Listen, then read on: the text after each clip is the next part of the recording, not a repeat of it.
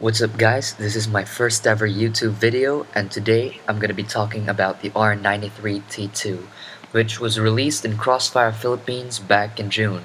So by now I guess most of you are already familiar with this sniper rifle. Just to clear things up, in this video I won't just be doing the weapon review of the R93, but I'm also going to discuss about the secondary weapons that go well with it, as well as strategies. Basically, I'm making these compilations into a whole package.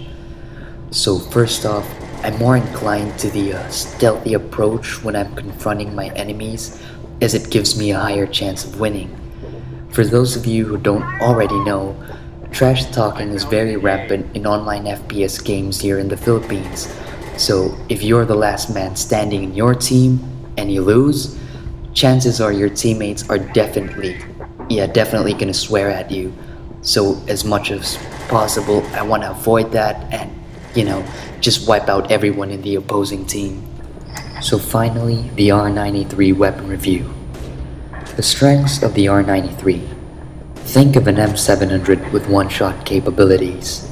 The draw speed is fast and the fire rate is faster than that of the AWM. So you can take out multiple targets really fast as long as you take your shots carefully. So yeah, that's the first guy that I take out, then followed by the second, and finally a third one. The only weakness that I see of the R93 as of the moment is the fact that it only has 4 rounds per clip. That means you have to reload the gun very often, but the reload speed is quite fast, so yeah, you just have to find a spot to cover and then you can quickly return to the battle. Okay, some more info about the R93. It can be obtained in the item shop for 49k GP and is available for all ranks. Personally, I'm quite satisfied with this gun since I don't play Crossfire that often these days, so I probably will never reach the rank requirement for the AWM. So this is a good alternative for it. It gives low rank players a chance to own in the game, I guess. So back to the gameplay. If you've noticed, a common strategy that I'm using is just to maintain a defensive spot that's close to the bomb site. So this is the sub-base gameplay that I mentioned to you guys in the forums a couple of weeks ago. And I tried to knife someone here, but yeah, I failed. Luckily I was able to still kill him with a melee weapon. One of the strengths of the R93 is the fact that it's lighter than most of the sniper rifles, so it's easier to move away from people who attempt to stab you, like the one you saw a while ago. No scopes, like most of the sniper rifles, are still random. You see that shot right there? It's so unrealistic that the bullet strayed so far away from where I pointed my crosshairs at.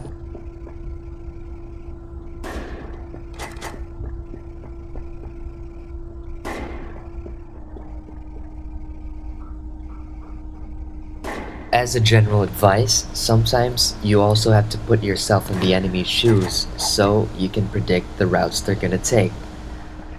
Take this for example. All I did here was, well, defending B site. So once I take these guys out, their corpse is marked by an X in the opponent's map, and this generally gets their attention, so they head towards B to find me. With that in mind, all I have to do is find an advantageous spot and I can take them out one by one. So I guess that's about it.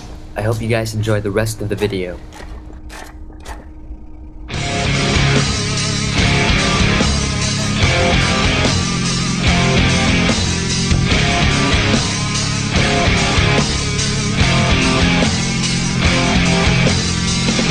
I see an end, our sun will dive. Blood alone won't bring you life. The darkness falls, the curtains rise, but you and I just can't survive. Like broken glass, I see through you. I can't believe the things that you do. With open eyes, you got before, but now I see through closing doors. Watch what you wish for, you know you just might get it completely without me.